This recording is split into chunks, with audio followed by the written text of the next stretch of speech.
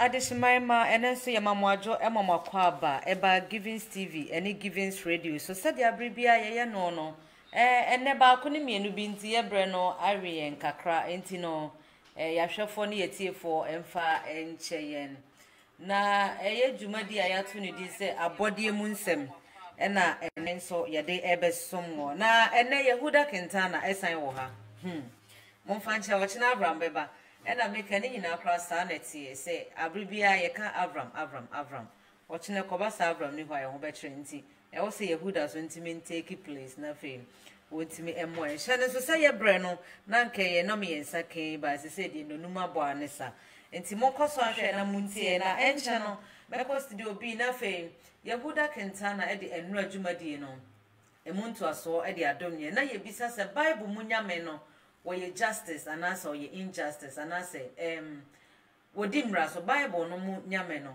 ne mra no eye pepepe ya na menche ho no ma menko eye studio B na fe no mene Yehuda Kentana enhye enkomotwetwe na se na fe wonfa emu de ekone de eba nyina emfa emre Yehuda hello mema akwaba yo me yo so bi aba enno ye twetwe enkomo efa eye Bible mu nyame se woye justice and answer woye injustice eno a ye ko mu bia ne sa na ene ye pese ye nto so na ye part 2 enti fa ye nra mu na ye ko pe black me wa kwa ba yo ye bechia ahwefo ne atifo ya momfa nche ye se mere awie kakra but ni yi mu anu no ndem so ye ba beto aso nti CSF ye besere mu mo de ne se mo be share video na amaye very important say video no mo be de mo be share na mafa kwan so na masere common sense ahwefo ene omo tie nyina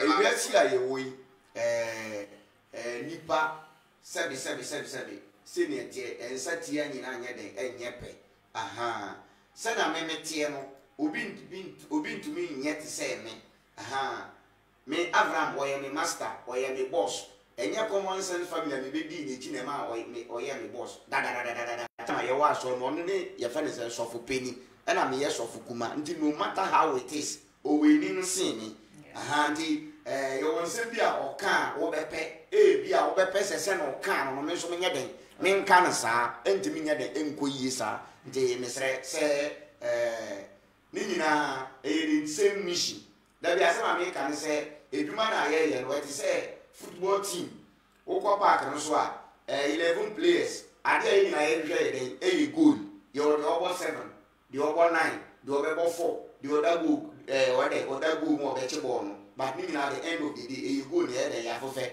ahanti yesre mo ye pamcho minti mi nyete say Abraham perfectly ti so dey ote no minti mi nye sa ahanti mesre mo na aya ma share video no dey amaye na enen so ye dey yesua ade dia me pesa eti asere se message na Abraham bi Moshe okita no eno ada me ye den nikita mu Abraham bi Moshe si yemfa adwe nye den emfa nya adwuma wo kwa asole a fa adwe ye adwuma the same thing na me so me ye den me ka na ni na echi no eyoman ni ye die e na ye den ye pe because ye di sua mu no ye be sua ade bi ehu se ade bi omo de abeda ya amase bi bra biasa ade ye se de ye adwuma na oman ko yi no ade na nye adwuma saa ndi ye ka ho asem na anamo ye betu a oman abibiman ye befa ye ntoma pa afra no yesu yetiba ye den atu anamo no nti ende mo ba so na kwa ye den ma hia man na ya ye den ya to aso ende ye betu a enro topic ne so se nyame no wo Bible no nyame no ye pepepe ye nyankopon ana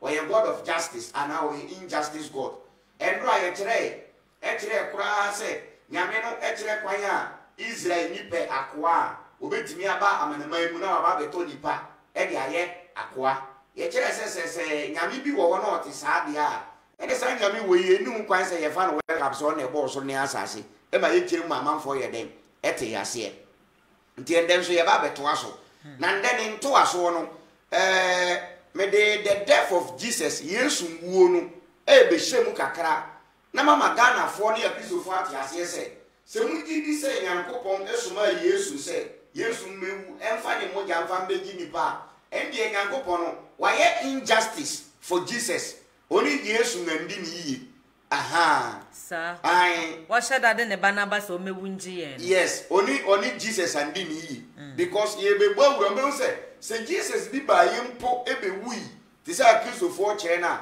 enye Jesus enye ne pe ena odi wui nti any time bi a wo be ya ade bi a enye wo pe emfiri wo pe na ye obi tumi bi ena ma wo ye sa no sa nipa no number 1 what why intimidate you that means nipa na ye injustice to you okay enye dia wo pe na odo wo ye den odo wo ye nti ye sua de ade ye frɛ the Bible password Bible no code da so ye na ekita password no okay ye code Bible no nti ye di code na ye de ama amamfo because Bible no mo de bre ye no ye nsua yan steady ye gidie na ye di echi nti ko hia Pentecost ni a eso ni gidie wo hia Presbytery ni a eso ni gidie wo hia Roman ni a eso ni gidie amre kwa wo from Bible na eno ni wo kan Ephesians chapter 4 verse 5 and that wo hia Kristoni na asem to no na obe ebubo no na wo kan obeka se ende obi amfa ni gidie ana se eso no obi ani ni gidie enye wo gidie na wo de beso no Nyankopon ye wo nyame bi suma sa nyame no na be hyehye mbarade amanipa na ye de aso no but this is why Christians want to a Christopher person mo hyehye mbara e de som Nyankopon na omaka che Nyankopon se omo no mo pese de omo pe no omo de be de omo de be som Nyankopon nke nko no se ya nyame na be hyehye mbarade amaye nka nyame na asem so na ebedi na ntime de aso nyame but ende a Christopher no bom pese de omo pe na nyame nye de enye ma omo Ephesians chapter 4 verse 5 what is saying Ephesians 4:5 kan Ewurade baako wasi ewurade sen baako se Kristo no gidi saa wasi ewurade no oye baako gidie no so nye sen enye baako okay asubo nso baako wo Bible no se se no so ewurade a me ewurade ni nye baako gidie no enye baako na asubo no nso enye den enye baako ba me nua wotie mi bisa Roma ni se kwan be so no mfa so bo asu uwia bisa Pentecost ni se kwan be so no mfa so bo asu uwia bisa Church of Christ for so mo no asubo no mo bo ne sen uwia Latter-day Saints for bi so mo se asubo no mo bo ne sen Jehovah Witness for asubo no mo bo ne sen asoli bia ne kwan yo fa so ye de ebo asu mu wie nso a mo se ewurade baako na mo som no Bible no se mu gidie nkenye gidie baako but ende 45,000 denomination Pentecost say Church of Christ forces say Roman forces say Methodist forces dabi Presbyterian forces say obia funtum en obia nam bebi oyede ope enti ende yesa beto aso na mama Christopher ate ase say enye Nyankopon bi na obi kasa tia no na sometimes na eya mu Nyankopon anim ase too much mugu Nyankopon anim ase too much adenti na mesi mugu Nyankopon anim ase Nyankopon otumi ade nyina ye Nyankopon onyambo wiase nyambo soro ne asase mbo nipa no oye ne nyame dada obo wiye ye no enye na obema Nyankopon aye kese se Nyankopon de aye ka no Nyankopon pa enye wo Kristo ni na obeko ama nyame anytime you see people fighting for a God it is the same people who created that God se who say Kristo ni oko ama Yesu ma that means say Kristo ni na create Yesu who say Nkramboni oko ama Prophet Muhammad peace be unto him ana oko ama Allah eyo mo na create no enti oko ama ni nyame but nke ya mo nke na mo nyame nyeden enkoma mo but ye kasa afena mo ba be ko ama mo nyame dia enyeden enkoyi now the creation story in the Bible it doesn't make sense now yendi kan hwa de First Peter chapter 2 verses number 22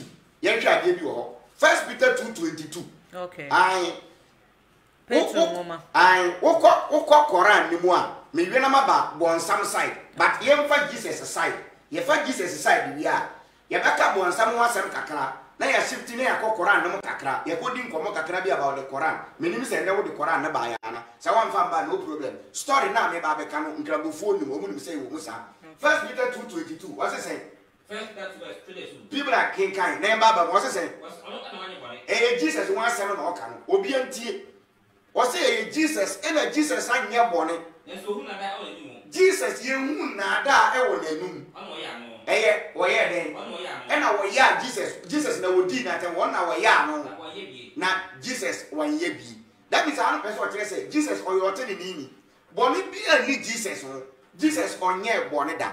Now Romans chapter 6 verse 23 me be tell how injustice God became to Jesus. God was injustice to Jesus. Okay. Was it Jesus? And I want to be a lady, no more. Christo ni me boa. So you say yes, somebody be a no. Fine. Romans 6:23. What's it saying?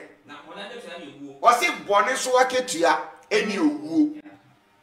To a show people like Bonnie a ketia any woo. Nanako Padoma said any dankwa. And the other say Bonnie so a ketia any day any woo. Now, Jesus any born some. Why did he born? Born some. Born some in the born. And he said, oh, would you a while? Me pato, why the Ukuna ye? Born some in the Ukuna a ye. But this is why the coupon I injustice to the extent he said, Jesus now born it be a nino, or no woman and young coupon a kunu. Sir, or no, or money be woo for particular thing. Omani be woody J, every pie and bonnet. How? Kaye. Ezekiel chapter 18, verse 20. Kaye. Was it Okarana or Yabonemo? Onu no bewu. And Jesus for your Okara, Bonnie or ye. Into Omfato woo. And this Okara be a bonino bewa. Bon Samana or ye bonino. And a fata woo. And then Jesus on ye bonino. And woo fatano. Sir, and on Christopher, so ye say, Yaya bonnet. And then Yamia Suman a back cross o me wunji. And canano, not commody and more moja. And a nipa moja mo duce and more. And then Yamade a banabi uaji yonqua. And your money be woo for a purpose. And well, sir, Dabiano, you people are trying to explain your God because you are the same people who created your God. Much less Jesus and Mayano.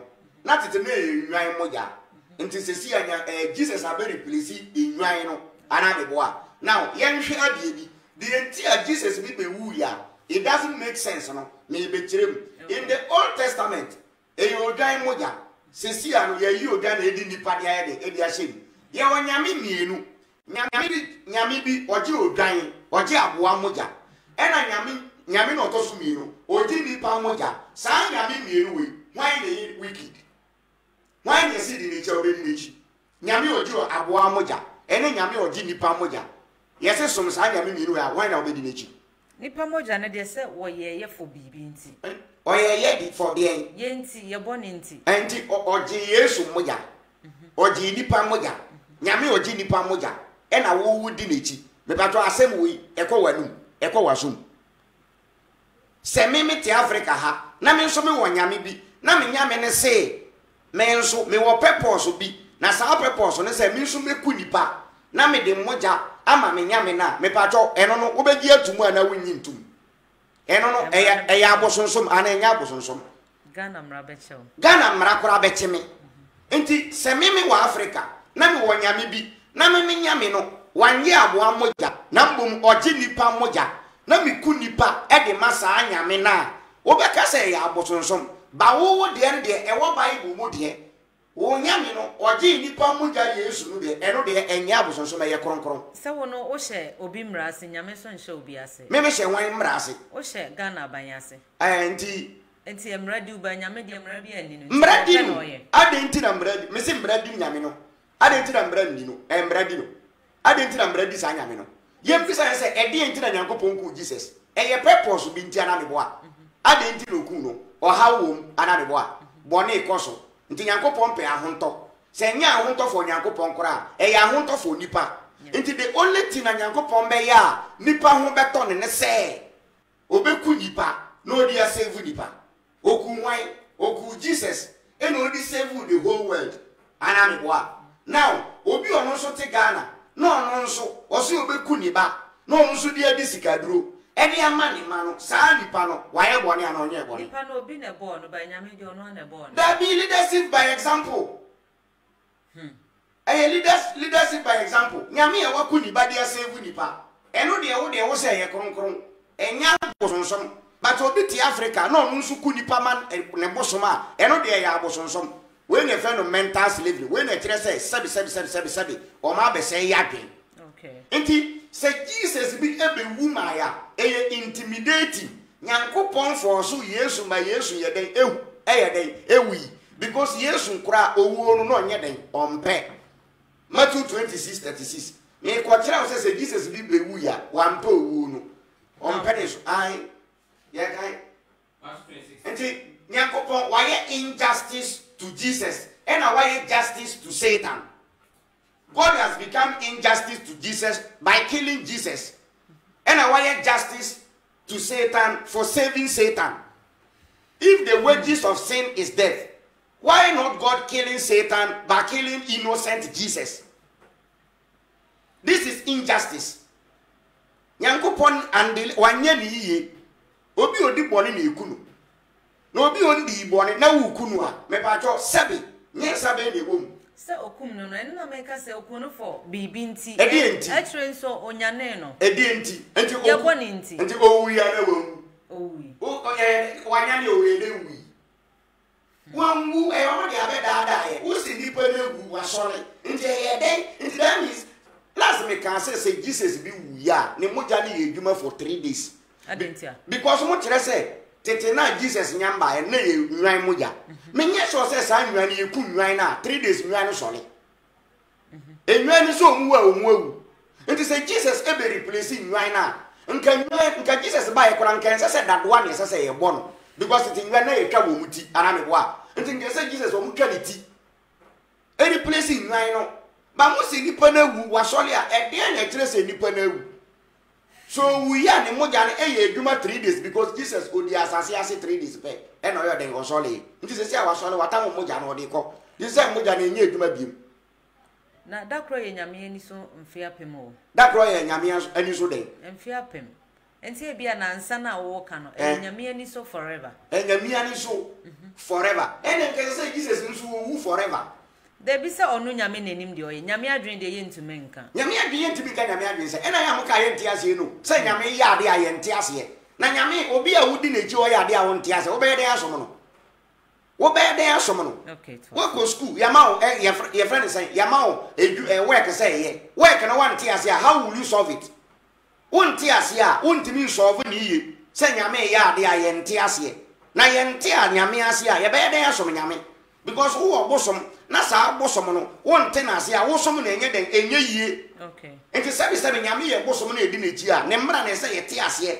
na ye hu ni tirimu adwen na ye timi ye den etimi som no but this is mbeka che se obi eni nyame tirimu adwen nyame de open no ye den e na oye ye wa de bia sabi nipa ye kora enkoyie na nyame nipa kuni ba edi ko disika aduru a enye eye bone eye abususem eye chiwade but mo say nyame akuniba e dia pata ewiasi okuniba nso a de enti a okuniba nso a anya adwuma because Jesus ba say obeyi ewiasi bone ayeden akọ okay Jesus ba e be wu ye nso a still ye hu hwe enti ye besere ye nunu ba Christopher ye pese mo te ase se mo gidie no e contradict dia Bible na ayeden aka no okay mo gidie no ene Bible no nyeden enko because mujidi mudi akoma ne nam sabi adweno de eda be ni foforo people Matthew 26 verse 36 kan obiantie de eba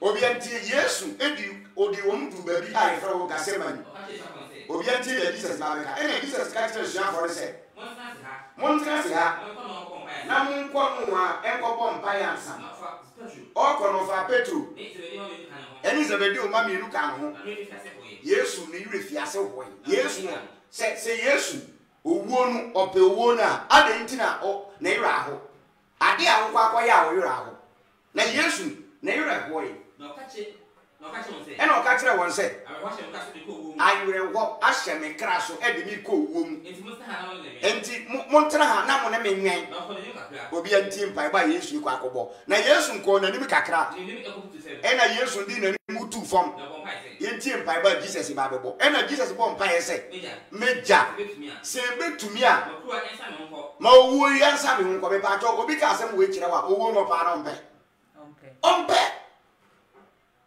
owuo no enti Yesu bi wu ya enye ne pe e no di wu yi oni Nyankopon anya agreement bia Nyankopon se da for so no intimidate no obeku mu enti emfiri ni pe enti we no God has been injustice to your friend say Jesus to asempe what say now him what say na ko de kakra Yesu ko na nim kakra ni e ko putu se ena Yesu di na nim butu fom e bon pai se ena Yesu bo mpa ye se meja se betumi a no kruwa ensa me nko makru we ensa me ho nko na so de se bepe na nso enye se dia nkanti nka Yesu nka ne pene sen nka ne pene se o mpe so be ye den obewu na mbo menye dia me pe na se de ope na se dia wo pe nti Nyankopon ne pene se Yesu ngu but Yesu mpene se o mpe so be ye den obewu ba na mse Nyankopon so se Yesu nti Nyankopon for so no ku no nti Nyankopon ye injustice to Jesus ne mpai bo kura mpai bo Jesus bo o akura say Jesus is not ready to die by therefore God forced and killed him. God intimidated him and killed him.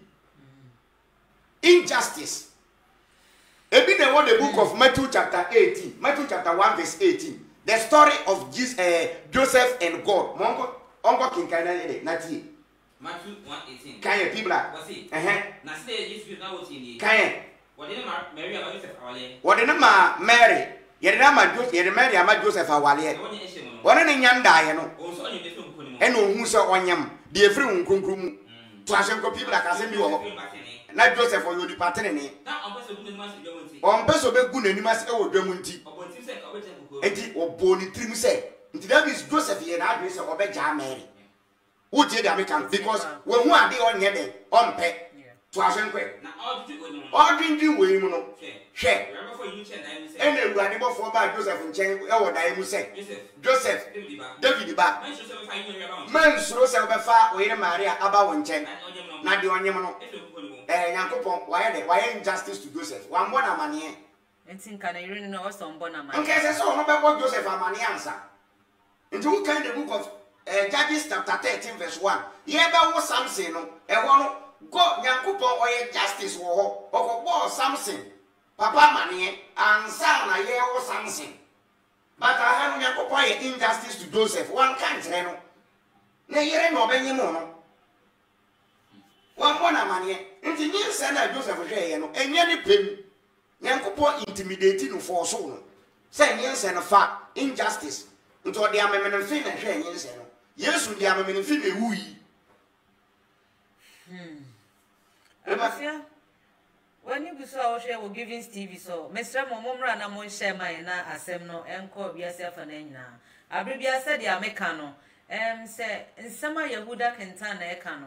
Wone ne nya adwen a for wadwen kire bra. For comment na bra na afi wono nso so onfa nkire momra nti. Monko so na monfa comment ni mra na mon share Yehuda. Nti injustice. Nyankopon Jesus bonsam. Nyankopon Jesus any bonsam. Ena bonsam aye bone. Ena Nyankopon aye justice ama bonsam. Ena wa save bonsam. Ena Nyankopon aye injustice to Jesus and okun Jesus. Into who kind the book of Quran chapter 7 verse 11 12 13 e kire say Nyankopon na Iblis Satan na oho dadada e kire na Nyankopon be bo nipa ena Nyankopon ka kire abofo ni nyina say omo nkoto nipa ena bonsam nko ase da bi Nyankopon me nkoto nipa adenti o se mi bonsam wo de eja ne bo me na nipa oba adaben wo de dotie ne bo nipa enti senka ya wo tumi bi mpa nke se nipa mbo na ede enkoto mi bonsam ena fight ba wo so enti na bonsam was or pray for the justice Nti on so bonsam anya justice. Yes, nti e wono da bi Nyankopon anya justice ama bonsam na bonsam. Dey was a bonsam nya ne fa ahudie. Thank you. Nti Nyankopon pese otena bonsam fa ahudie so na bonsam se menken. Na sa wo ba akola no na wo tete no. Wo hwe de ebeboa no.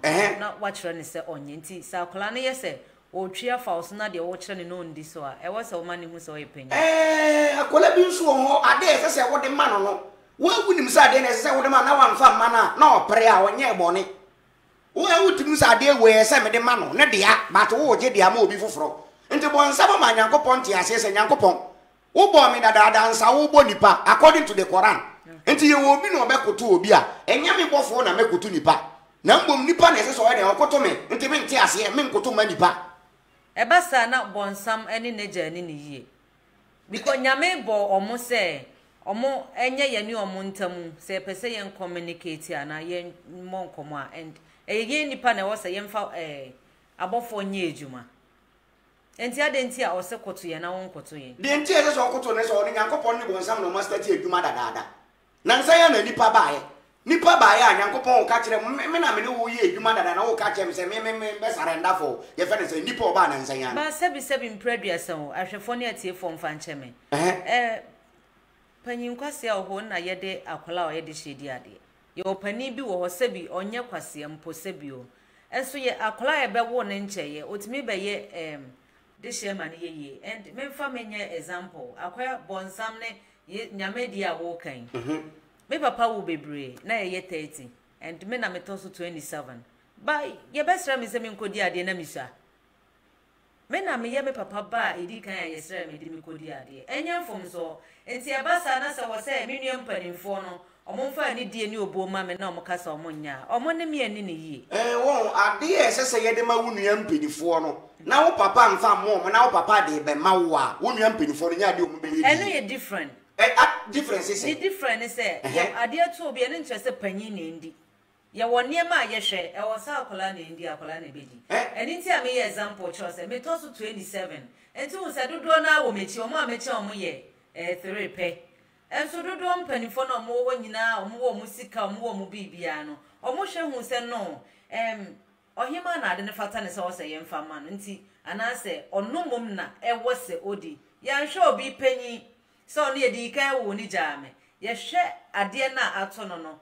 se wo se fata enti se nyame di kai bo bonsam na nyame abebo ye nipa na se wo se bonsam e wo se ana satam na ye bofo koto ye nipa onu ne nim de enti a waboyen se ye ade hye onka se wo ya akwa wo ba obi ani ni di brenti koto ye amfo so be na wo hu se wo se wo tie echi amfo so wo ne se di ade ese se Nyankopon de ma bonsam no wanfa ma no ade be na wanfa ma already so ne wo ho ono na ye de na edi dwuma ansa na nipa ye de eba nti di bre na ye eche no ese ye de ma no entimi mbasa nipa na ye be bore na nsa no obe ye superior over bonsam nti bonsam se on te ase se ya anje bonsam post ya nye den ya anje bonsam post yes Nyankopon pa mo no de bi se ya anje ni post na so den na so ode sen ya ye wo ahimfu bebre ya otimi hu se oyo okro mo hine ba wo chen no but me ba se de na dia de wo so mfa ni die ma nti se wa ahimfi a ade ese se ye de mo hine bi na ye yi dia komo hine foforo a me ba cha ahimfu ni komo hine foforo wo se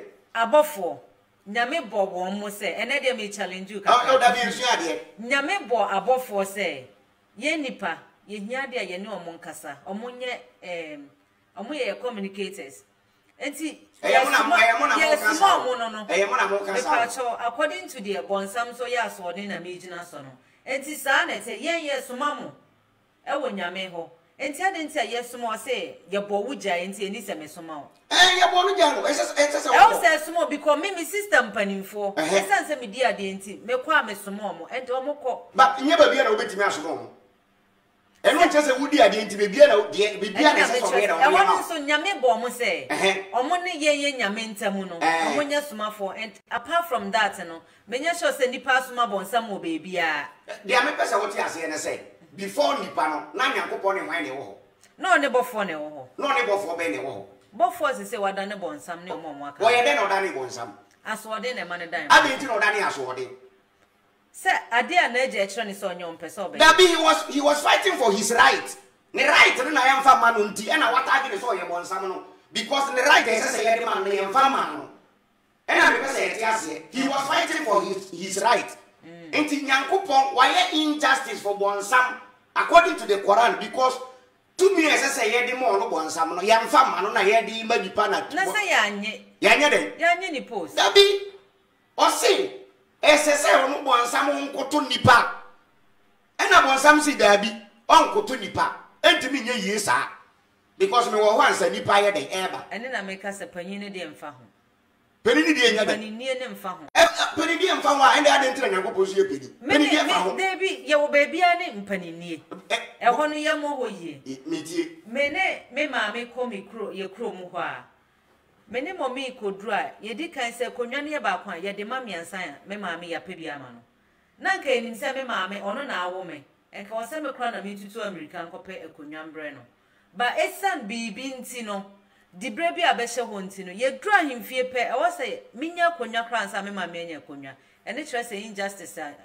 aya na se justice anya ejuma one will say what for nipa side but I had to deal with Nyankopon bonsam edi nipa Nyame ne bo bonsam magietum Nyame bo bonsam no obo bonsam so ne bonsam na ede ye ejuma enti di bia se ye de ma bonsam no ye decide di bia na ye den man nipa Nyame bo bonsam se satem na oyebofo no oyebofo ene Nyame bo abofo nyina nya ono bonsam ko a obo mu nyina se me bo mo purpose nti a me bo mu ni se nipa besoma mo beye me ni nipa ntamu nkontadie ye besoma mo nipa hia wo me ho mo a ono be communicate no e wo yin fasa oh Yahuda mommy e no e wo yin fasa o be se on twe ma asem na da bi me pesa asem fo no mfa ni nyina ma me pesa me ti ase se se o mo mfa comment ni mra me pesa me ti ase se ansa na Nyankopon ba be bo nipa no o be bo nipa no himfa no ka kire bonsam se me be bo nipa na o munye communication ti se mo kan se adibi o nwuma ne ne kire enuma ne de o se enim se enipa no se obi ye osombosom se obi se me ye kristoni ananse de no ye nyina ye nim se ye ne abofo obi akra wo ne guardian angel na me gidi se wogitum sa dabla me ngi ndu sa ene so ngentu dabla obi ani guardian obi ani guardian angel o guardian angel ye wa adwen adwen ne guide nti bia e pese ti ase ne se yakọ the book of Revelation chapter 12 Nyankopon kura nye justice amba nipa adenti Nyankopon nipa nso wa nye justice amayen the entire mission wa nye justice amayen ko na ko tie Revelation chapter 12 okay ya ko hwa verse 7 Nyankopon ni yan ni yiye Nyankopon ni nipa ni yiye ode nkwa che ye nkwa nyina no ne ye ndi ni yiye ye so no but still woni na ndi ni yiye because o se ye bone ode ye betu jam oni ye ndi Nyankopon ni nkwa so ode ye betu jam ahye ye bone ni nkwa so Nyankopon ni ye tu jam na e wo so ye ndi o se so oja ye free wudi bone oja wo chew because bone na ye di no enye ye pe na ye didi na ye hwan ye bonsam no to no ma ye na ma ye de ye di bone no nti Nyankopon anye justice amaye kan Revelation chapter 12 verse 7 na okun ba asoro Michael na wofo itu otwase so sa bonsam ene na abofo etu bons ye fa ne say otwase no so sa ene no koin no otwase na abofo ekon ye aha obi anti ansa na meto aso no aha no ye ntokwa esi wo soro okay nti na ye Michael ene na abofo bonsam ene na abofo no moko data mi ni be na Nyankopon wo nti to aso ko bibla na osi otwase na abofo so koin ene otwase ni na abofo so koin na otumi na wantumi wo na so wanya kwan e wo soro biem na wotu otwase kese no o wada dada wo fa no bonsam no eni Satan no bonsam no dada amrama nyina no wotu bonsam e ba hinfa asase so that time na nipa na ye wo ha na eni ha na ye wo ha e na Nyankopon opam bonsam de bere ye to aso nkwe e na wotu abofo ka no ho egui e na John say otie ne kese e wo soro say afi nkwaje ni tumi tio afi na nkwaje eni tumi eni ahinie aye Nyankopon dia na ahonde aye Yesu Kristo dia if say bonsam na all ha adwen wo soro no ya pam no aba asase so yo mu oye ku anajo ewia enya na do to aso nkwe Kind P Black. One dog on some kind of edible. And I intimu or sorrow. Any more mutitimu will be empty above warning and couple. Mamma won't tell you. Assassini a punui. If you say, or one some Asaba and chain, show me the justice here. Show me the justice here. Si bon sam no nyame kra ne nanti mi anko. E no pa mo no breye. O se ye bon to dey more kind. And show me justice ben e na Nyankopon na yedi. God has been injustice to nipa. Because bon sam wo so wo Nyankopon wu ni ahonto. Nti don't forget bon sam be kan nipa ho a nipa yen so ye nya ahonto. Because no toto abofo anu wo so. Na bon sam timi toto abofo anu kra wo so a na nipa de sani a yete asase so. Nti kire me justice ben. Se me no ne P Black nyina ko a wan na be pata ne yonko. Ye ko a wan na be pata. Be ko ba se me no mienu na ko P Black betimi apata yen. Yes, nti sa na ye. Nti bonsam ene abofo no ko ne. Wan na pata ye. So omo nyina na omo ko. Nyankopon na pata ye. Ti Nyankopon pata bonsam no pa mo bonsam de bre nipa. Ena bonsam ha ya adu. Ena ye gwa adwaman. Kokonsa krono ewudie sikedru. Nyankopon wie ya o se bonsam na mapam na abre na wa manye di bone no ye wie a o de beto jam nti wo de kire me justice e wom nti bone a ye di nsisi a ye firi hwan nti we ye kum na se ye be bie mu yi a se bonsam ne mani pa di bone amparampara e na Nyankopon nu kwan se o de nipa betu eja bia mu because bone a ye di na enye den enye ye pe. Okay, madam dem je no wate ase nti ha no Nyankopon ye injustice ama nipa. Because bonsam na wona na engineer international bonsam na bebia wo no bonsam wo wa wunni awonto no eye de na wo pa mo de bre ye nipa. Okay, enti bonsam nya mbae no na nipa ye papa na nipa ye papa se na nipa ye correct. Yeah, enti time nipa sa se o ye boni no eye time men time a bonsam ye den e ba nipa nche no. Okay, enti nka bonsam amba nka ye correct. Okay, enti aha no medina so e kire se Nyankopon ni ye ni because one fa bon sama mbre ya nti before se de ode ahwede ba fie na de wansa ne ye den e de ba he. Okay, se one fa ahwede na nkofie a nka wansa ne bi anya de eni ho. Nyankopon fa bon sama mbre ya nka boni bi eni ba bia nti ye no Nyankopon ye injustice e de amayen. wow, wa ma ye di boni wa ma adama ikoso konkonsa ewudie. Nti mesre yemma adwene nya de enye adwuma. Na yenya Ezekiel chapter 18 verse 20 people ko na bo ho biem. Na yen ko hwe se obi won ho mbre se obewu ama wana. Ezekiel 18:20. Kaye. Was okra oil bone no. Okra na oye bone no. Sa okra na se oye den owu. okay, Nti Kristo ne bisa bisa obiom se ade nti na bonsam di bone wo soro. Na Nyankopon wotumi so obeku bonsam na Nyankopon ku bonsam. Even uko ye nyamu nkrambosu mu a omo buku bi efa no hadith omo gidi se e wo hadith ni mu se every ye fa say Ramadan edu time nkrambofuo eye fasting na the month of Ramadan no Nyankopon wo chekere bonsam e di tu afiase for 1 month. I wo Quran no Da bi e wo hadith no. Okay, E wo hadith say edu the man so sune be ne wo eni Quran no. Quran no pure word of Allah, pure word of God. Okay. And a hadith no the saying of Prophet Muhammad, peace be unto him. That means Prophet Muhammad by here on Sembia ono aka nti sem no e twerɛ ya ye de twerɛ Quran na ase e guide Quran no nti ye no num krambofo no ebi eji book ni di eji hadith ni di ebi nso enyinni Muhammad anu asem. ebi gidi ebi nso nyinni ebi gidi se kronkron Na se Quran oba de fa Muhammad na so no mo twerɛ. me ka hadith no asem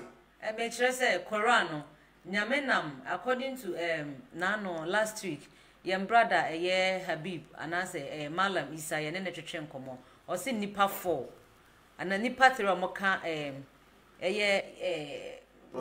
yes Muhammad ho ema nipa 3 ne ka no mo ye 4 ena oba ade no de asem ne show mo ano ena mo twerɛ ena ya gya tum se nyame anu mu asem ya wo kama prophet nom etwerɛ enti de ntia prophet no no ankasa na no mu asem no eno so omo ngini den na sankrofo ne so ngi Quran ya na omo ji Quran ni di but omunji sa hadith ni ndi enye nkramofo ena make so de omo ye nkramofo ene sa nkrofo na omonje prophet Muhammad anu asem de no ko anyi no that means omo je nipa miensa ne de di echen prophet de na and de omo asem ene we de mi hia menu akramoni bi na mabisa no mala misa baby obi a mechia omo be ka kire omo be ka say hadith ni bi gidi era hadith no price how grade yo ye grade yo grade 1 grade 2 ero nye Quran no enye Quran e hadith no de o hadith no say Ramadan bia eduta mankrabufo omo ye fasting na asamando apono na Nyankopon atum na heaven gate na Nyankopon abie na Nyankopon achechere bonsam atu afiase for 1 month until month ni twamu a na ya release no enti that time na asamando pono emu ato no nipa ngu ana and ye na ewushi omo ana de omo beba next na what so say ebia edu o say nipa ngu dia na ya hwe na ya enti Revelation chapter 12 verse 7 na making kan ye no a story na kire say Nyankopon pam bonsam e de bread nipa e na me say sa na tie dia e na Nyankopon ni andi ni yi because ono Nyankopon boy na ye pepepe e kire bonsam ba na start say ye boni enti ye boni nye ye pem e na ye de ye boni na bonsam na Nyankopon pam no de bread ye na ma ye de ye boni afa people yan ko 2 Samuel chapter 24 verse 1 to 17 David e bobo bra bi wo Bible no David ko ye den David ko kin kan Israel for ye go tie di ekiri ba 2 Samuel 24 verse 1 kan wasi erade buru tia Israel bio kan ko na okunya de bi se mo se to asan ko kan Israel Juda David e ko kin kan Israel eni Juda kan no he ka wasi no he ka so sa he Joa ena o he David o ka kire army commander Joa kan no se onko chi Israel busia ko nyina mu every day ekosi Beshiba na mon kan Israel oman no na mi hu oman no ka e friend say total omododo ena Joab ka kire ohini David say erade onim Israel for dodo ana to ahwe mi wuro ohini wasi na mi wuro ohini enyim na people are twem na kan ma twem kaye ena Joab ka kire ohini say erade nka ne man ho se na wote bia na ena na mi wura ohini eni hunu na de na mi wura ohini epese odi sa asemi adenti na David wo pese wo bo sa abra we na so ohini asem ye yiwa ni edom musa fene so den asem na ye fene say David kan ye no ye Joab ene ye fene say soldier for no ye omoden na to edom musa fene no ena Joab ene army commanders no if ohini de bi fredi omu ye de omu free David enim eko so ko kan Israel man so omu ko kan Israel no na ogo twa Jordan na omu ko twa Jordan swear or arrow ena omu ko soe baby a ye fe o Aaron to asen kwe the story next day David say omu ko kinkan ena omu ko kinkan Israel for nto omu kinkan Israel for wie ye no Nyankopon bufu yi no yentie de eden esi verses number 13 kan God eba David chebe ka chense ena God oba wako kinkan ena oba David chebe kire ne say na oka kire ne say e komo embra wasa so efie so enti okoye sa de no Nyankopon bu afu David Nyankopon ebi say David say David dia wako akoyi me be panesew enti me dia de baako miensa ebetu David anim yi baako na me mfanye den me mfa mbra Israel for so obi antie to ahwenkwe na so be dwane watamfo a opam wo ne enim a wo so miensa ana mema ye fere say other days aba be book Israel for 3 months bibla we so no ndi kan ye kwe anase oya do be bra wasa so nansa anase mema yale aba Israel for so for 3 days na afehwe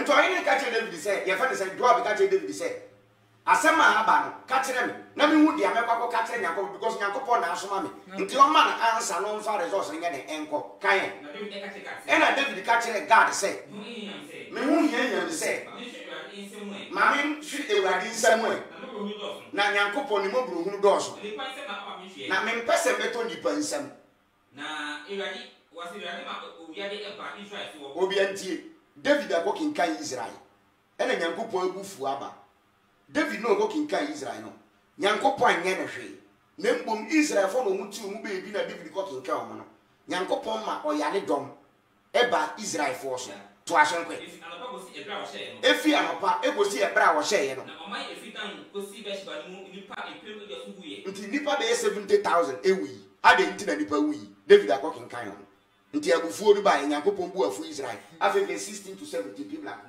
was it over 10 in sa Jerusalem so nti bofo no tene ne nsa e wo Jerusalem so se obesɛe no ena ewurade Nyankopɔn kora wo mu se waye injustice nti waye dai onu no ho Nyankopɔn nu no kan English no baka say the Lord changed his mind because wo mu se ha no oni Israel fo ni yi ena ewurade nu ho e wo bɔre no ho ena o ka tena bofo na o ku Israel fo ne se ayeye pono nsa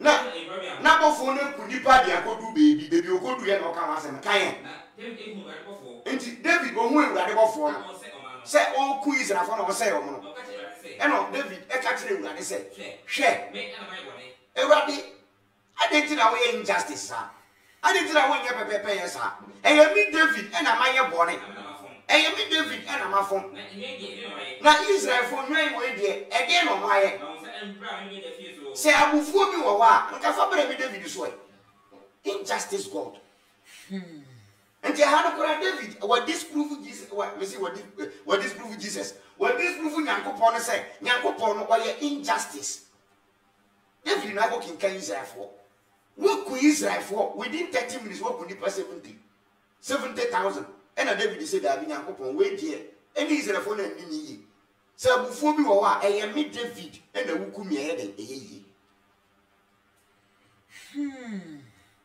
when you know you can fi a Christopher Bible mo ba wo comment na say atemdidi e ba no nya easy umukuso mu di matem gidigidi abenti because me be chere the your friend say no kore na ye den e wo mu no nti ese odi matem no ye na adwen say atemdidi ni na say bi odi matem a go tesi ne wo Bible na e be yira odi matem a go tesi ne wo Bible no empapa chena ye be koso akutu saa enti dia ye chere say ye wonyame bi e wo book yi mu na mo chere say nyame timi bo sa abra we a adenti na ye chenchena a che say na ye di nechi say nyame de open no ye obi nti nyame ase aha nyame de open no ye obi akodi bone no na wa beku obi ateka amre kwa Bible no so okra wo ye bone okra na be den obi wu enti David aye bone a nka David mbom na ye punish no Israel for the for no ho ben enti wo de wo ye Kristo na wo hwe ma justice ben ni wom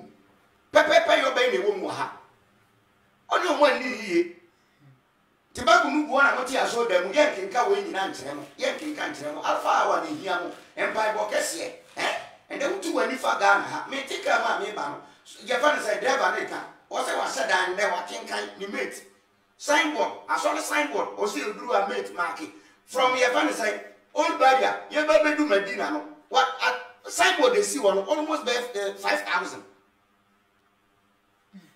but bia junction bia signboard junction bia so there see wo amrekwa ye pe factory ye pe company say ye duma wo myenya sika e be boaboa no de ye impuntu duma wa so ye fa de say o mai no na wo ye de no building sorry dan e bibie sorry dan and then over book we Bible we na wo ma so pe e comment de bie wo de wo 2 point sika senwa fa sika ni sie na twe Bible na preach obekọ ahane sunya ni free ye news ka adenti we yesofo ukita Bible wo de bedidi ntende omo na mbonte na omo gina mbonte na yibibu ewurade adwuma se adani business obi timi hye na koto speaker na ofro bisa simasi eye business bra Bible mu wosuya kakra wako Bible school na wonya ntia sori a ko everyday bia says na aka says amomo ye ni mo gina kwa nche Medina na ye fa ne sai kaso ne danso ma no eye adwuma mo ye because in the first place onu buru ni no di book yi ba ye no de be pesika nti won so fa ko pesika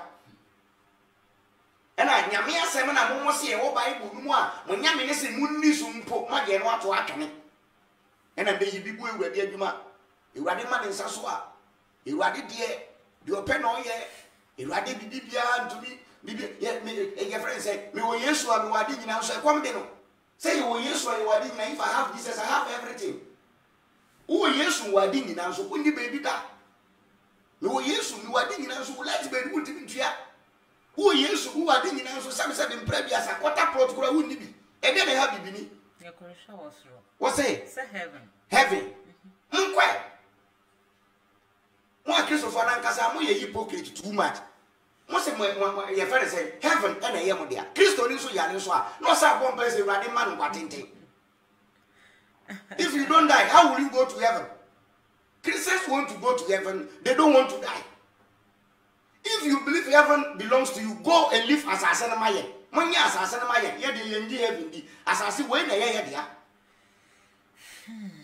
Maja Bible no, and I'm dead, sikasem, and I saw for dear tea, sikasem, and they will go my more. Cars are so for them, a bit like friends say MP, any ministers them.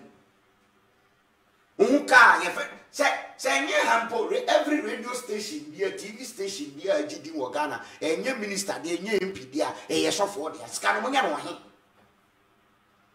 I saw the Maya on a mortgage.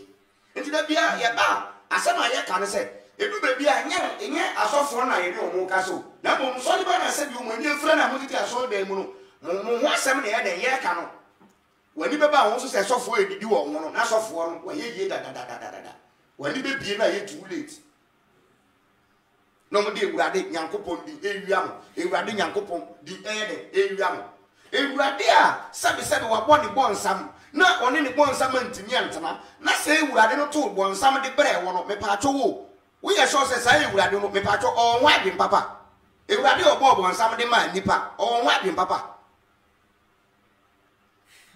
de ya me yakura ne say omo kire say opo Nyankopon ni tumi ni Onyankopon ye kese otumi adi nyina ye no Bible no kire say time a ye to bonsam de ba asase so no afa na Nyankopon tumi aye ne dia abusu sembe kra na Christopher mo ka mo nyai kan.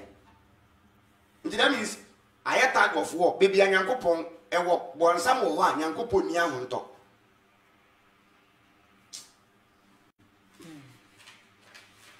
Abusia uguso a wo hwe yen yes part o share na feja o comment ni nyina wo ho faman. 1 Peter chapter 2 verse 12. Hwe nyame otimi bo sa abra we. 1 Peter chapter 2 verse 12. Bibi shawo 1 Peter 2 verse 12. Verse number 12. Tie dia Nyankopon ba be kan o Bible no. Oh David. Mesremu eni so bi di Nyankopon bi atemo mesremu. Kristo me 2 Peter 2:12 sorry. 2 Peter chapter 2 verse 12. Tie 2 Peter 2:12. Kayen. Wasi wonu de. Wati se emu a woni adwen. Odi ebinumu ye example. Wasi sa ankrofo no. Nipa binumu de omo ti se mo a woni adwen. Wonsu ene se wa won se won chi won se won. Ya wo won se won chi won na won nya den won se won. Nti we ebinumu Nyankopon hye da bo mo ba asase so a. Omo no de nti a ye bo omo na se. Yen se o matemu da Nyankopon be se o. Omo ye firewood.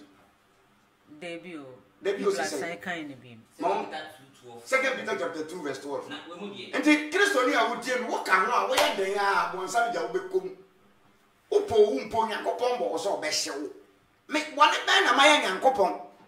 Owia ye beko Proverbs chapter 16 verse 3 then verse 4. Na ti aseme wo. People are kind. What is it? 2 Peter 2:12. Kind. Na wo mu die. Wo mu die. What say emu a woni adwen. What is say mo a woni adwen. Wo su de say. People are 12 now. What say verse 10. Number 10. Kind. What say? The teacher no. Wana odi hu na maji. If you hon komu. Kind. What say? Na what is we ye efia.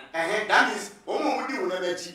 Oye tumidie no that means omo so tia Nyankopon. Omo asem no kan to asenkwe. Na oye enedinfo. Omo ye enedinfo. Ahonpefo. Ahonpefo. Wo ho empo so be ka enwonyam esemone. That means omo ye de omo ka de born nkwa to asenkwe people. Na abofo wo ahoden ni tumi. To asenkwe. Eso no.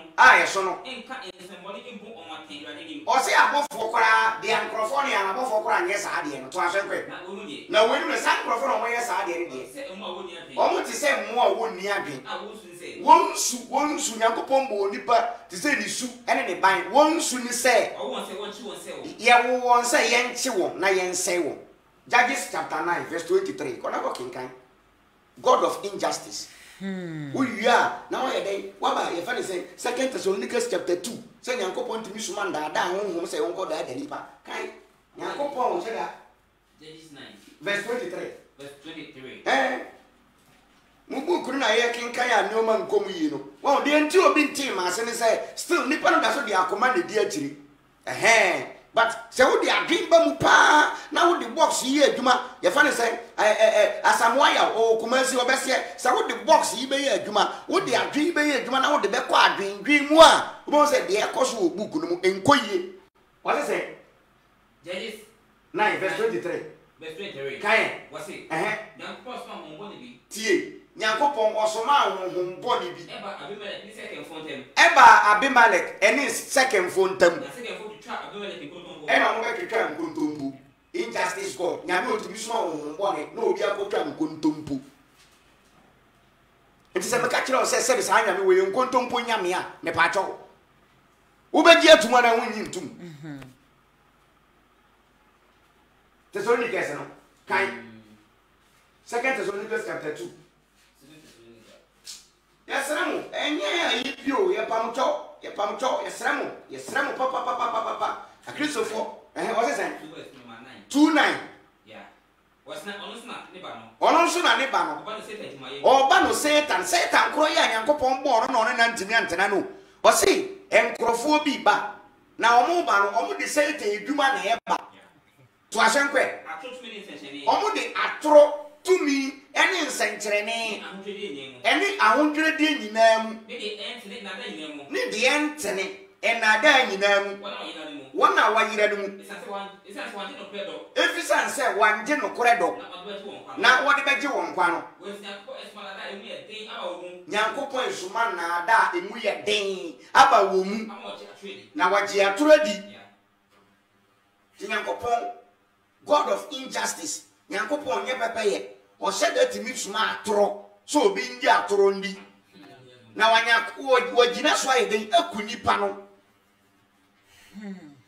nyame o ma wrong answer na wo the answer na ba na wasa gina so say wo the wrong answer ba na wasa abo we ko yie nti your verses bi o Bible mu a asofo nkotu aso da mu da o nkotu yes o kotu kura so le ba no nwene ho Ibaka mu sesi ara obi ye call say yes asole be ni bi wakonya ye fan say wakonya accident card na ba kwahwe wokra na ewurade adom ono de wan to achi babat nipa 2 wi e na msi nipa 2 no omu wuye de ewurade anya adom amo wow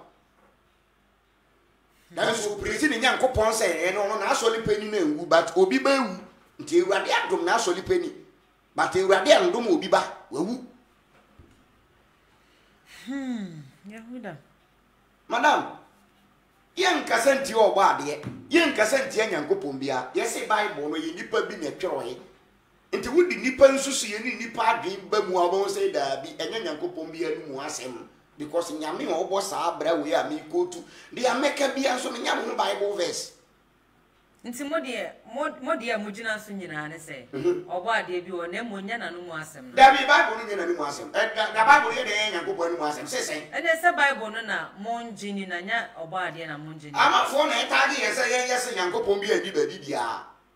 Because o mugidie ne se Nyankopon no bo so ne asase no. Bible no ye na no mu asem.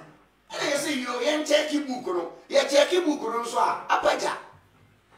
Proverbs 16:4 verse 4 Kaye was ready ade nyama bi Erade Nyankopon wo ye ade nyina ma bibi abone fompo e madabone wo ye injustice nti wo ye ade bone fompo ma bi e fere say da bone nti judgment day Nyankopon she da bo wa bo ade bone fo se mumbra na mumbedi bone na judgment day ma ye den ma say mu number 1 Nyankopon na wo be mo se obo ye no wan kan kire yen ete say wo be wo ba na wan kan kire wo ba na wo ba de na disika duro why injustice to ba no nti say Nyankopon say e friend say Nyankopon e bibi e de ma bibi na de bone efompo obo mo ma da bone a me pa che wo me bi say wo Kristo ni wo ka ho ana wo nka ho me say no Bible verse bi wo Bible no a Kristo ni bi wo asase so a mo mbo bra no nye papa say heaven bi wo wa ni na nsi hoda Revelation chapter 13 verse 8 Why papa ni nyina echi ni nyina echi wonsi wo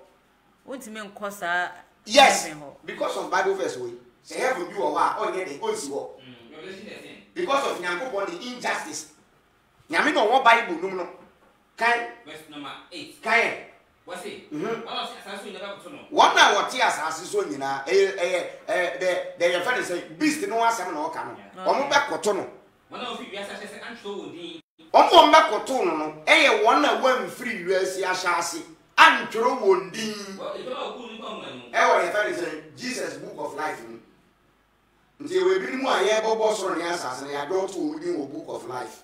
Until Pentecost force and what can one mean to mintre. Roman force and what can one mean to mintre. Until Abrabona will born 50-50. So within one more, the bonny saying, heaven be a while because within Nimua, me pato, your papa saying, heaven be a while, near dear one said, when I be you. Now maybe boss on the answers and Nipan, what boss on the answers and Nipan or by born, why salvation, as soon as he could be, as soon as you could be, as soon as he could be. Injustice. And I also why here home. May ye so ye, or dear do me, wabani patchy me, may ye na ye da, money yo, that you wouldn't him, Oqua and ye, over to a ye in Yumqua. Because selection and cow, we injustice in the Bible, God of injustice. Wow. And the young Bible, no moon pianton chain. Na nyame no yemfa adwemfa nya adwuma mfa yensa nya adwuma no man nya de enkon kan na so le dan yebubu bi mfa nya ye fa ne sen poultry farms ne ye fa ne sen yentu ye factories na nya adwuma nya no ba boy nka won so nka yembu ye o mega de be fo bi pe enti o pa se cathedral se kan ye nja cathedral this year na cathedral no kwa de wo sa de asem foforo ba cathedral se sen Dabi cathedral say. Nana do kwa nimse cathedral no osi no kra ni inner police kra ni mpe. Nana do nimu cathedral no osi no nimu mpe ompe. Nana do ne kra kire say cathedral no a osi no. Wo de amebe mfi na e ba bisi. Na cathedral ye di 2 years na esi. Cathedral Italy, ye fe ko Roma, cathedral mso de 150 years na esi. Washington DC o di 83 years na esi. Now what the 2 years say and 2024 they want corner yai. Say wo basic cathedral. Eno de my enko kra na nipa nkansem. Nipa pe adwuma ya wo se cathedral. Hwe. Ye be bom pae wo. Ye be bom pae wo ma ye aduane. E wo bom pae ya wo be me. Why na bom pae ade achi a ye fa say aduane si ni table so da. Santo be se. Why na bom pae Senpai bomba aduane a ade na sofo no de collection ne title aso dan. Okay. Senpai bo e ma aduane a senpai bo e to fuel, empai bo e tue light bill, empai bo e tue school fees a nka sofo onje aso le ba title ene ne collection ko be bompa ma nyame ma niska. Nka sofo be bompa e ma nyame ma niska. Empai bo yin so a enko ye hu bebi amompai bo no fa. Mompai bo bebrebe na mo bo ye hu bebi efa empai bo yin adwuma ma bompa ya still ye hu hwe say you logic and common sense bo say empai bo yin adwuma adenti di enti empai bo yin adwuma ni ye wa sorry den metabo Pentecost fo din pa omu na kita crowd omu na kita youth no okay asori dan na yetimu no so for so obi anfa de mpa ibom fa nto ewade anim aso da mu doctor eti ho yeah aso da mu mo chairman e wa aso da mu aso da mu obi otonton efunu adaka o wa aso da mu aso da mu ma me odida funu o wa aso da mu obi anfa de mpa ibom fa nto ewade anim me pa cho wo na we doctor no pa bo be na wo be bo say aya for meba waso e bi nyame mfa oso no asa omo yade me pa cho we efunu adaka gura mpa bo be na wo be bo o da bi man sere bompa e fa we dwuma sem fa se urade nsa mami odide efunu on fa na dwuma sem emfa nse urade nsa mpa bo be na wo be bo enti mpa bo nye dwuma empa bo te se jata wa ko nwiem na wo go shia e fa ne sen otwe now okay bompa e say our father deliver us from evil only everybody heaven say owum na jata nso bompa e say give us this day our daily bread nti we yankopo a jata mpa ibo na obeti na otwe mpa ibo because we tie jata mpa ibo give us daily the bread me pa to otwe no obewu yeah we tie otwe no nso a deliver us from evil nso a come be jata no nti pa to we nyame mpa ibo be na obe ansa Prayer is a waste of time. Until last week I said, only the poor and the needy people go to church for prayers. Wasting time. Say, we are going to pray. When the Chinaman is what Nenia Brenner or develop on the mind. BBC Daddy. Now, I saw them up on Paye. Bompaye. Your friend said, Ghana, I say, we are in Sa.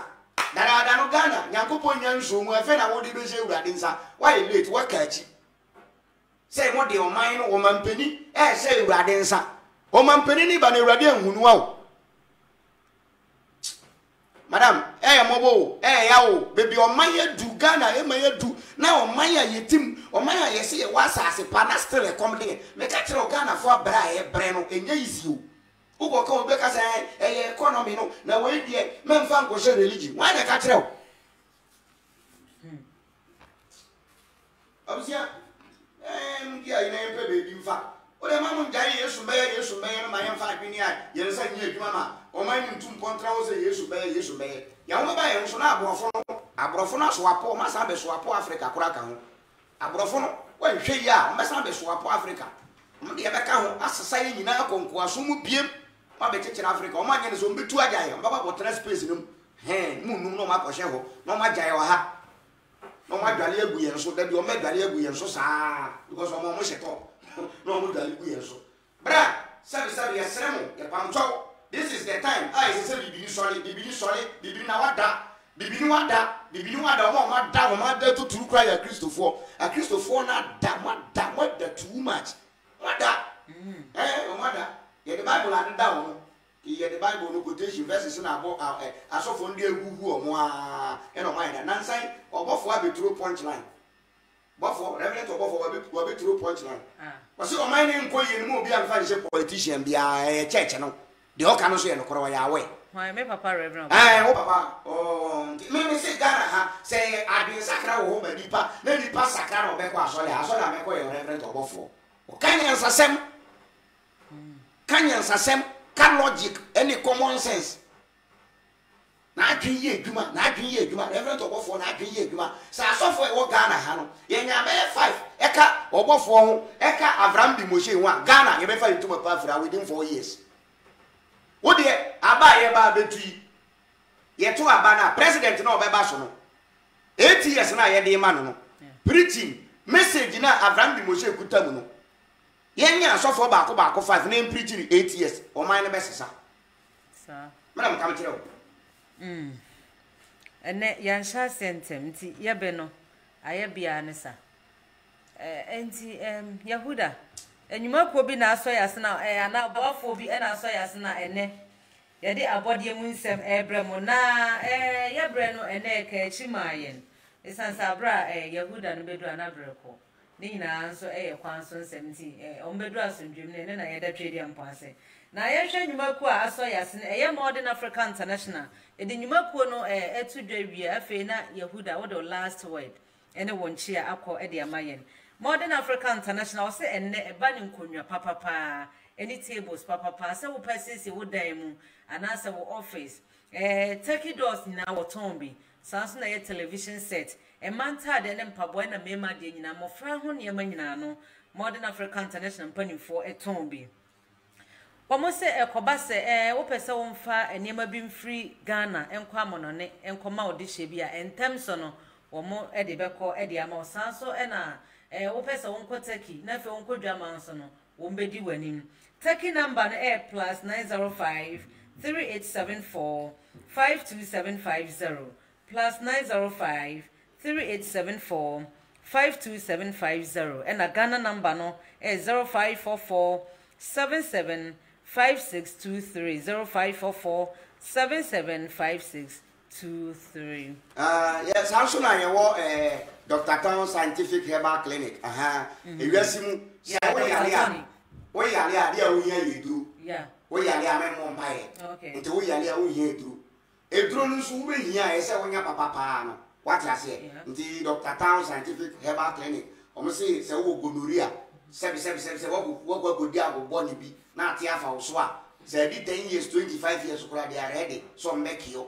We at Tatashi, Oko, omo machines omo de hwe omo wonya ba ya na omo ahwe gonorrhea no omo tenete ene ye fe ne sen syphilis e ho wudu wa obi ani obiem omo ye tatahwe ankasa ena back pain ye na ye edwuma horseless and the sebi we edwuma kakra usisi a driver for we mate ni ye friend say wa poso ye wo ya edwuma pia wo ya won say wo pain e wo baby no Dr. Town Scientific Herbal Clinic o say memfa ba bia bra ho na ho obeden ho beto afeye wo migraine efe stomach ulcer obi didi pe na ni yam onya didi pe na ni yam keka no ti mo se mbra na be de na beje ayaresa ankasa omo machines afidie papa omo de do be hwe wo bibia mu omo location no e wo Sunyani New Town Sunyani New Town Ghana Water Limited omo wo ho opposite Church of Christ uko Sunyani a omo number ni from na omo no nya de endings also 0555 492405 number ni sisu bi 0555 492405 and I say 0276 976704 0276 976704 gonorrhea, syphilis, back pain, migraine, stomach ulcer, Fred, Dr. Town Scientific Herbal Clinic. Na koji waya sa kama. Eno ko ye Sunyani 4D ene na enkra haya so no ebi wa ha. This has a way comma Sunyani 4 ene bono fo nyina. Enti enkra nkukuni mantema so no na nyame be tro Herbal Center. Ena wono so ebutu ha na watcho mu se ebia na stroke ene tete wa na diabetes, fibroid, ulcer, asthma, hernia, cancer, white ene kokko nyina no. Obetu ase ede amount. O se ebia na o sorry a se de Dr. Tony Kanya wa poso no mpemu. Ghana se adwumaden a ye ne atenase ne niema bebre nti no. Eya na ye nkasa ne mu emu ye den. Nyame be try ba center mpanifo so mo wo ha se wo mo ebebo ebia na oba opeyefun ede awoba. Ene so mo wa bibidro krogin wo mo nuro no eye enua ho nubra no ena na haban ena ne nhini ena mo tutu ni nyina ede afra. Omo se be ma ebia na won so ntimi mo adwumaden wo mpam Yahuda oni P Black e koma mo yo ye de yempe daddy o se yempe dada pe daddy dada ne dia oda we de na ye pede udi na wada ye fire enti nyame be try Herbal Center mpani for say hey ye won wake bi ye na o what me ye won wake bi ene mo sisi mo odin wo mo e wodo mi konka wo mo ne eye Power Information Center no ene di nhwene mum wo mo ahoma telefone 0545 070895 0545 070895 and 0560 543808 0560 543808 and 0508 167534 one bedros na fe yade bia tete nipadua no wo abo na wo atu ase de amawo entifa hajia Samson ayo hajia construction company limited Amelia hajia o se wo pa asase enko ba bia ti se asase ne ba bia ne to asase o wonnim na wampe ba bi papa ankwanko to asase a asase no beto but e ho land guard obebre nti o se asase wo pa asase papa o pe be poso o pe be bibia o pa ateche mu kura be bia o pe bia won so bi o pe so to ate o ye de o to asase no di dua emo mi mu bi o se ye fa de Samuel o se o to asase onko to asase o se o pa ateche mi se na ateche mu si dan o se da bia guda mi de bebia ho nti bebia o pe bia ho sa be de nti haji so be maye o so be maye bi areas ni ni o se ayi mensa o mo ho se wo ayi mensa na wo hwe ya wo pa asase a Fred Hajia Construction Limited mi na me de number na den ato adenta amahia anameboa amahia obenya bi ho ena kwabenya nso oho osono dompe anameboa osono dompe osono dompe utimu se wono wanya asase papa ena dodowa ayikuma ana dodowa chenku anameboa dodowa chenku ena ye fene se ahani ya infa asalaja oba won so oba de obenya asase me bobo su biom areas no ayimensa adenta amanya kwabenya osono dompe dodowa chenku ene asalaja ofre Hajia Construction Company Limited obenya asase wo ho numbers na me bobo no me pacho we abrantia bombontene na dia asase na asase kura mu hia nyankopon asase nyankopon kura pa asase nti wusu we nipa pa asase ena ye de ebeboa 0505759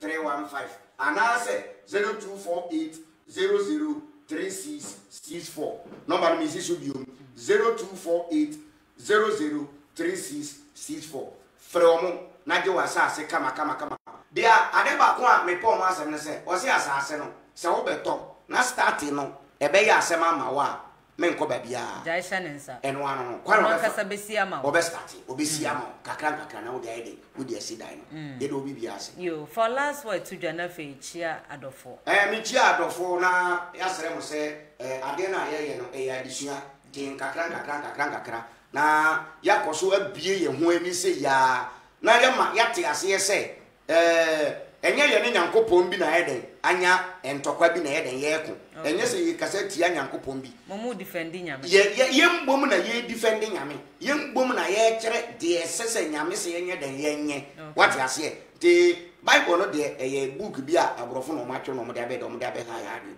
ye sere mo ye ko ye na ye de yisua de me ka bi na se wampa ya de sua forget why na de ameka ye no so akoye de gogo agusua bi a de ameka ye no etisa erobi biase echena de ti bia echena me ami wa kwantu echena me wa kwantu ti echena bi a me ni ho nti me boss ankasa be de obeba echena wo pe obeba ye beda wase me pese me dia se da ema bra e black wa ya de papa eni ti akron on kan wa munti Holy Spirit nti o ye duma wa o ya ni mo mere no so o me ya nti ye do biase ye mechia Abraham Ben Moshe ena fe menchia papa UTI dawa daddy baby obi a mechia na menchia Malam Isa mechia obi bia wo hwe ye Tommy Lee wo Spain mechia no mechia my brother Peter Jan or Germany or Italy or ni sister Eunice Nemkola no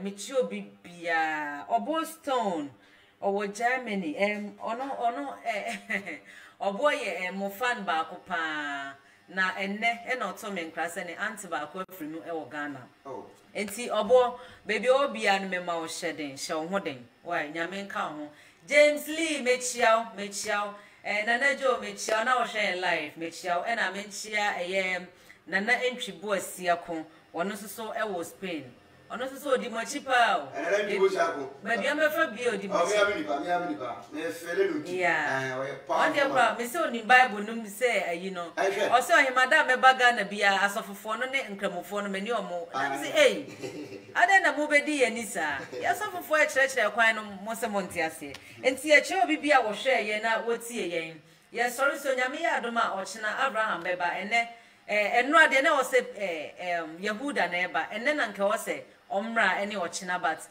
BBC no kwan enti nyame ya adoma o chena obeba wa makra Yehuda beba me de omu nyina me pese obi amra wo se duru baby so yetimi jamu ma obi nso etimeba enti ye che obi aso hwe ye na otie ye se wo pese o sponsor ye program na number ni 054 265 8383 054 265 8383 me amedi dwumade ne ho nyina chia me hema no medi ne ye ba akopɛ ohema edu poma ohema me ho efe ahema mu nyina ka kire se de P black ye ho kronkron no mesome ya ahema mu nyina ho fe dua ba akopɛ na mesan ye gaga nti ye kra mu nyame ya adom a ɔkyena ye besan ahia bi